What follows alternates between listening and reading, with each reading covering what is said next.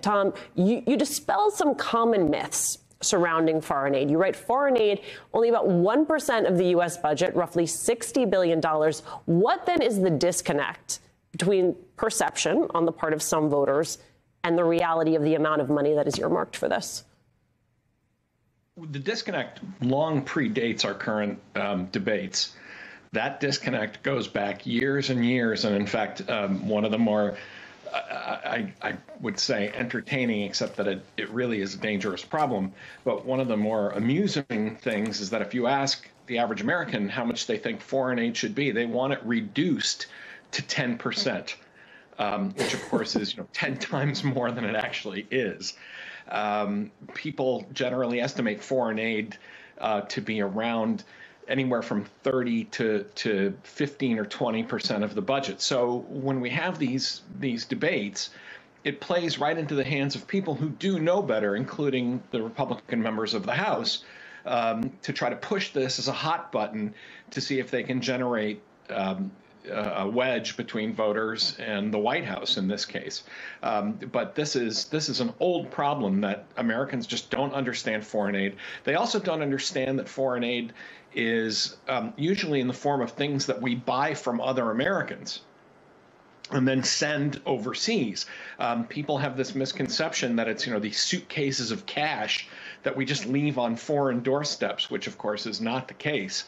But again, it makes for a great narrative if you're trying to jam up the White House with silly bills like the one that is going to go absolutely nowhere that the House just passed.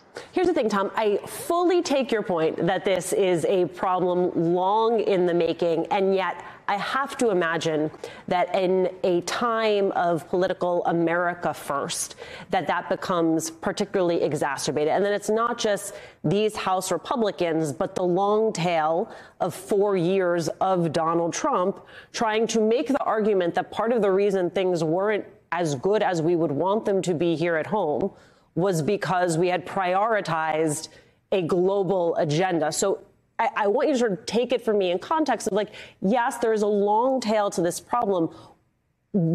How does it manifest most recently?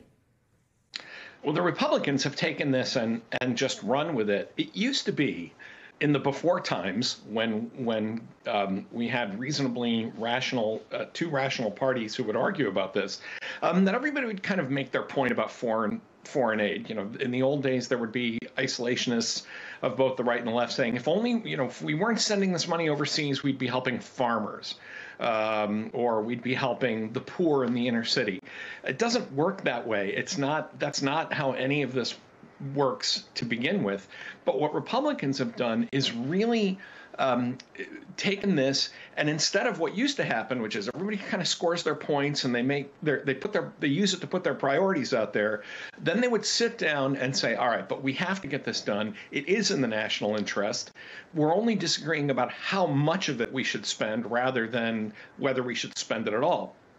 Republicans have taken this as they have with many other things, to say, we're not here to govern. We're not here to actually do any of this. We are here to use every single issue that comes across the desk, including foreign aid, as a political weapon to further this kind of ongoing cultural warfare. And so that's really what's different about this time, is that Republicans really don't care about getting any of this done. And I think in part it's because they're just so fundamentally unserious about the challenges facing the country and things going on around the world. They are just locked in and focused on how do we constantly keep our base angry and sending us money and voting for us. And there was a time, and I don't mean to sound too naive, but I did work in Congress 30 years ago. There was a time when people were more serious about this and understood that foreign aid was part of the national security and foreign policy of the United States. And this is just a group of completely unserious people who use it for purely performative reasons. Again, like the bill we just saw come out of the House that's not going to go anywhere, but it makes for great headlines back home and on other networks.